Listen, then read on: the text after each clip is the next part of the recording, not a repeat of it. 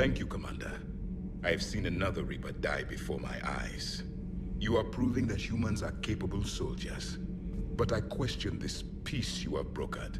No such thing is possible between machines and organics. I would have destroyed the synthetics without hesitation. And these Quarians, let's just hope they are reliable allies. It is difficult to trust a species that hides behind masks.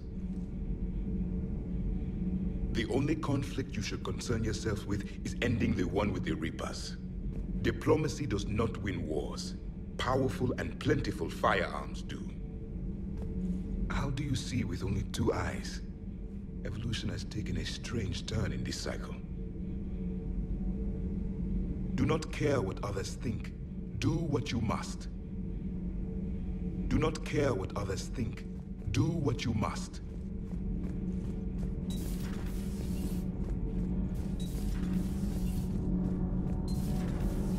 Edie doesn't pilot the Normandy, she is the Normandy. No, she's a passenger in the Normandy, just like us. The ship was a spacefaring vessel before Edie even existed. Engineer Donnelly is correct. The Normandy SR-2 was completely spaceworthy prior to my installation. See, Edie agrees with me. Edie's mind and the Normandy are a whole entity now. You couldn't just move the processors in the AI core to another ship. Engineer Adams is correct. Processes that contribute to my self-awareness are spread throughout the ship. See? Edie agrees with me. But unlike Edie, our brains couldn't have existed without our bodies. That is a requisite from being organic. You have to look beyond that limited definition of life. Joker pilots the Normandy. He doesn't take over Edie's body when he does that. When Edie controls the ship, she's piloting, just like Joker. Edie doesn't pilot the Normandy, she is the Normandy. Can't be. No. I guess that's right. Hey, Tally. How's it going? Oh, sorry. I didn't hear you. I just got communication from the fleet. Sorry. From Rannoch. In the old days, I'd send any new technology I found back to the fleet. I should probably be doing that with the agriculture samples now. I don't know anything about raising crops. How are your people doing? It's crazy. The Geth are helping, setting up housing, adapting power systems. They are doing in weeks what would have taken us years. Geth are even uploading into the suits of Quarian volunteers. They're rewriting environmental functions, jump-starting our immune systems. That doesn't seem possible. The Geth are software, not hardware. They can transfer themselves from a normal body into anything with enough processing power. They're mimicking infections, so the host can adapt without getting sick. It's like making a vaccine. So the Quarians won't have to wear those suits anymore? It doesn't seem possible, but yes, in a few years, with Geth improvements, we won't need them. We might still wear them. The suits have become part of our society. But a rupture won't be a death sentence. Today, on Rannoch, there are Quarian children who will grow up healthy and strong, thanks to the Geth. They owe that to you. No. I'd have killed the Geth with no regrets.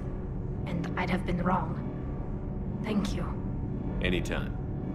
Just let me know if you let a Geth upload itself in there.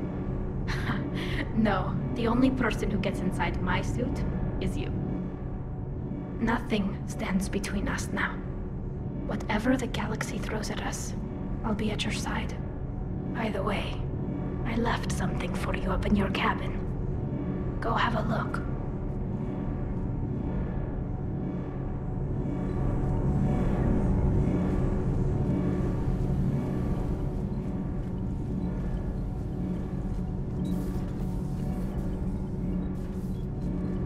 Those FBA couplings you got last tour are still holding up. Thanks again, Commander. Shepard? Shepard? The Normandy is a ship. Edie is a collection of processing hardware contained in that ship. Those are 2 separate things. Doesn't the existence of the Reapers contradict that? So what do you think, Edie? Are we more than our thoughts? I'm done. Any more of this and my head's gonna explode. Need anything, Commander? How's Engineer Donnelly working out? The kid's got talent. Now if he could just learn to shut his damn mouth. Problems? I'm sorry, Commander. Donnelly is dedicated, knowledgeable, and thinks on his feet. I'm glad to have him on my team. Could use a lesson or two about respecting chain of command, but I've handled the likes of him before. No need for concern. How's Engineer Daniels working out? Her, I like. She's sharp and knows propulsion theory better than most physicists I've met. And she's easy to work with, too. Always said you had an eye for talent. Good job bringing her back to the Alliance. Carry on, Adams. Aye, aye, sir. Nothing to report.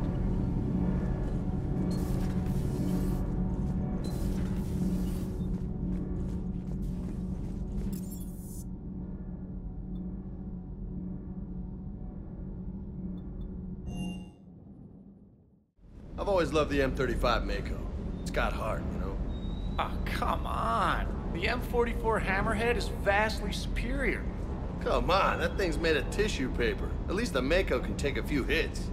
I'd hope so. That thing handles like a drunk rhino. No agility whatsoever. More like a bull that can climb and climb for days. It only climbs because of its stupid, vertically aligned mass effect fields. Jump or stick. No speed. No lateral movement. Hey, with a cannon like that, who needs to move? If you want that, why don't you just stick with the old M29 Grizzly? Hey, I love that tank. You would be one to love grizzly bears, Mr. Vega. What?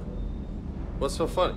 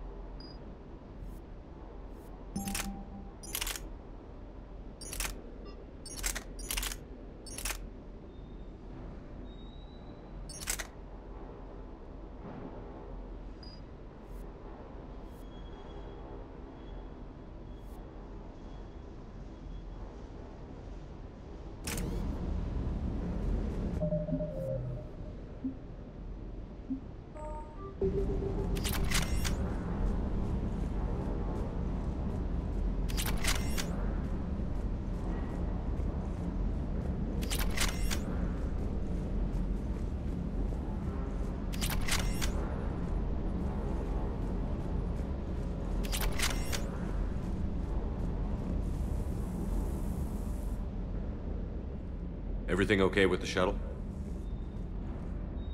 Just double checking the inertia dampener coils. Can be twitchy in these UT-47s. But don't worry, this bird's been rock solid. I always see you down here working your ass off. Ever take any downtime? I get my sleep, Commander. Flying tired is nearly worse than flying drunk. What about your waking hours? Any R&R? I need to keep myself busy. Otherwise, well, too much time to think. I appreciate your dedication, but I don't want to see you burn out. I know my limits. I wouldn't take a chance with your life. So before this war, you must have done something to relax. Sure. I remember back when the Hawking was based out of Arcturus and I was just a fighter jock. There was this observation deck overlooking the main flight paths. You could watch every ship taxi in and out. When I was alone, I'd turn off the auditory emulators and just watch them drift by in silence. You know, the reviews like that on the Citadel. Next time we're there, you should take some shore leave. Clear your head. I don't know. Maybe. Take some time off on the Citadel, Steve. As a favor to me. If you put it that way, how can I say no? You can't.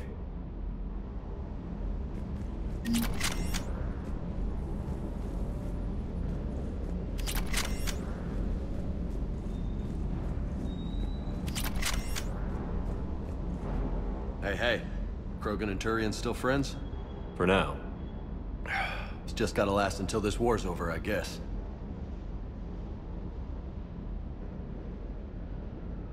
You mentioned a mission you had against the Collectors. What happened? Pretty much what I said. Things went foobar, and I was one of the few to make it out. If you want the rest of the story, you're gonna have to get me really drunk, or... Or what? That's about it. Sorry, Commander. Just not interested in talking about that. Next topic?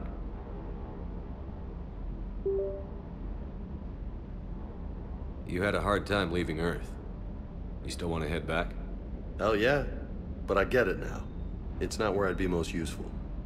Not yet, anyway. We'll get back there. I know. And I'll do whatever it takes to get us there, Commander. Maybe no more shuttle crashes. No promises now that I've gotten the taste for it.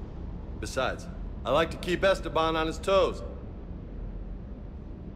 You got family back on Earth? Yeah, an uncle. Retired military. Got a few cousins I haven't heard from in a while. You and your uncle close? Yep. He was the reason I joined the Marines and was about the only good thing in my life after my mom died. No dad? He's there. Somewhere. But I'm not sure I'd call him family. Not anymore. I would like to find out how my uncle's doing,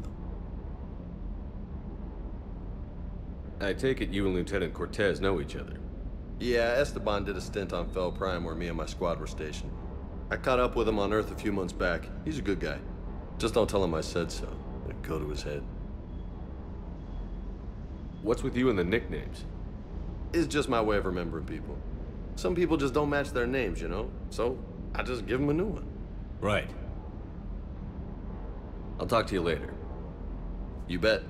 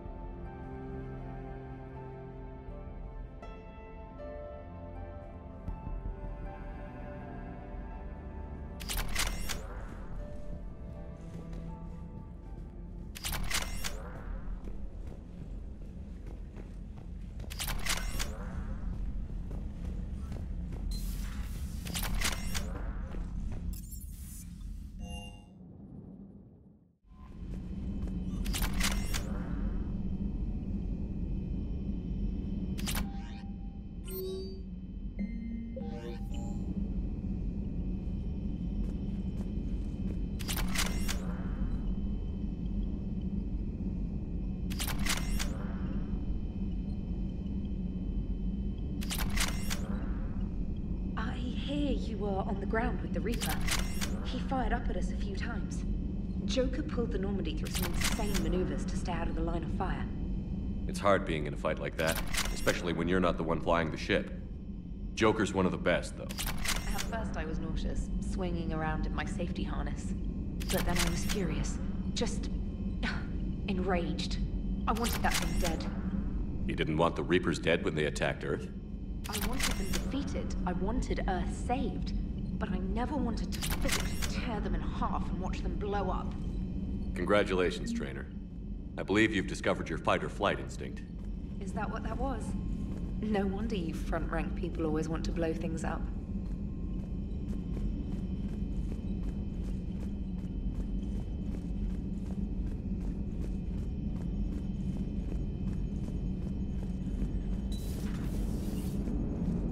The Turians will hold.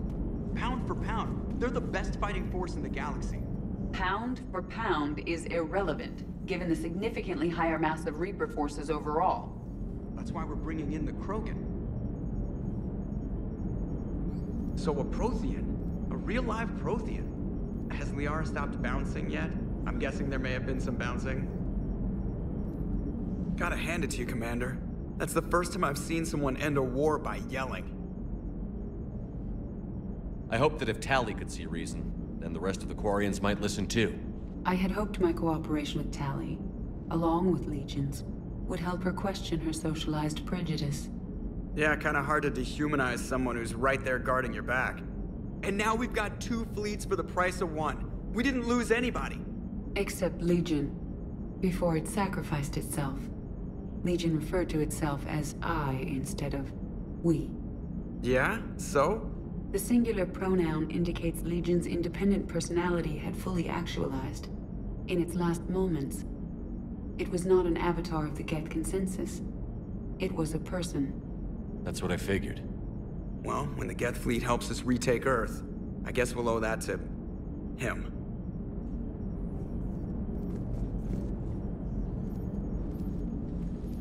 Hello, Shepard. Still getting used to greeting people in person? No. I require only one occurrence to adapt to a new concept. How are you adjusting to the arms and legs? This body's performance seemed adequate on our last mission. But only adequate. That's not the word I'd use to describe you. Perhaps we should speak privately.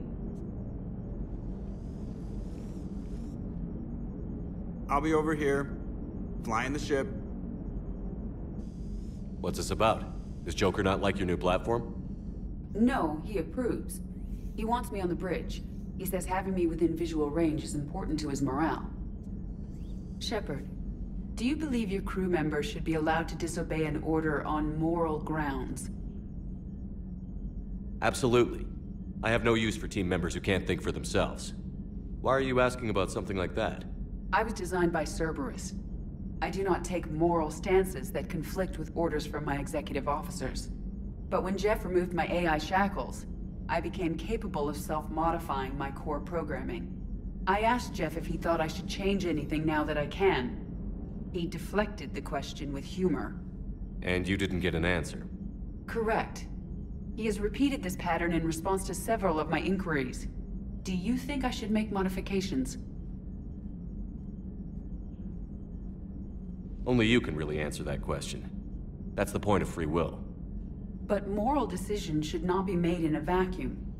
If I do not ask the crew for their opinion, I could miss crucial context. May I ask you the questions Jeff avoids? When there is time, will you answer them for me? If you think it'll help, I'll do what I can. Very well. I will keep you informed.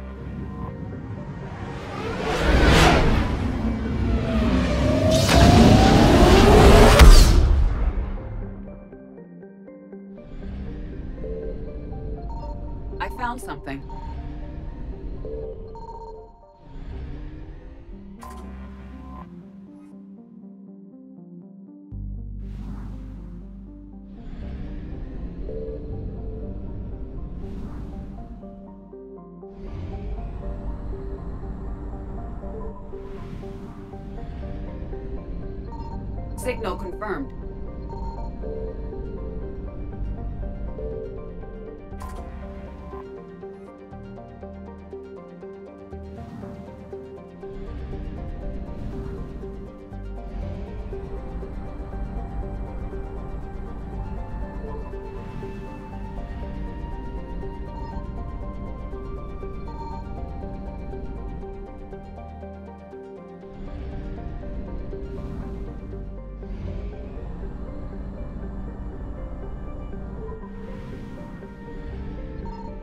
I found something.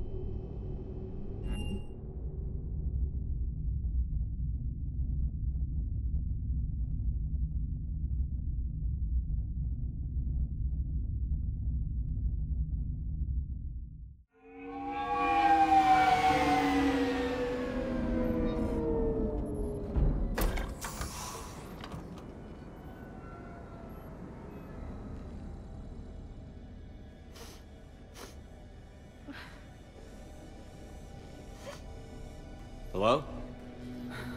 Anne? Are you here?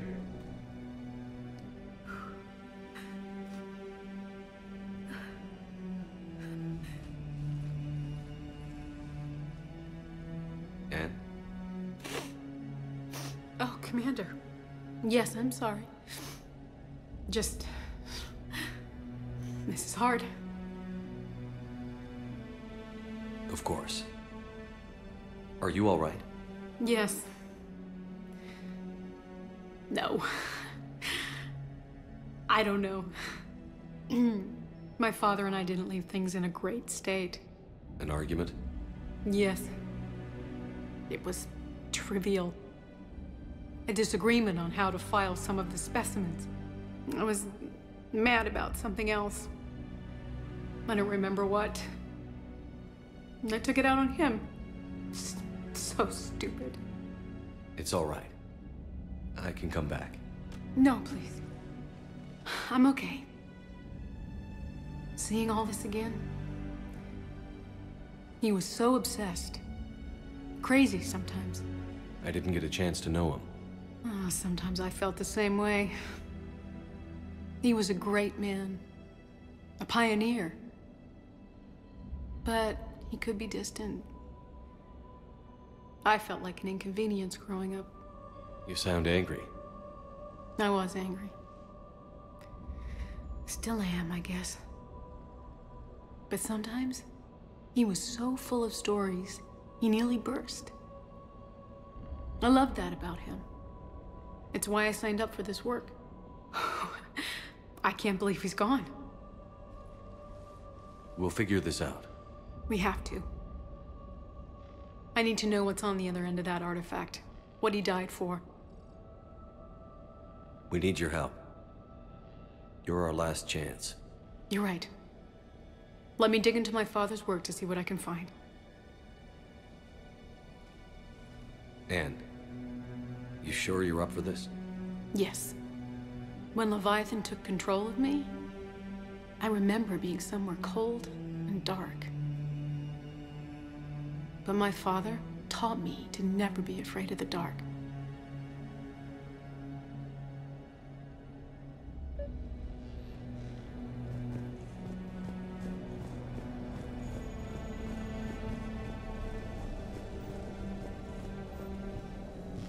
I'm still amazed your father got his hands on a piece of a Reaper. He was so excited. Your claims validated years of work. Did you take appropriate steps to prevent indoctrination? Of course. It was completely shielded, and we all had regular psyche evals. But now, thanks to the artifact, I'm indoctrinated anyway, aren't I? Might as well be a Arachnite drone waiting for orders from the Queen.